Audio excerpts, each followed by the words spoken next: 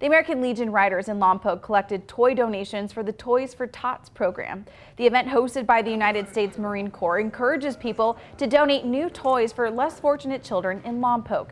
Despite the rain, the motorcyclists traveled through Lompoc, Buellton, Santa Ynez, and Orcutt to collect donations, some wearing some festive Santa outfits. The motorcycle ride honors George Beagley, also known as Big George, who was a dedicated sponsor of the event. We're collecting toys for families in our local area to be able to have that special Christmas. This is the American Legion Riders Lompoc chapter's second year contributing to the organization.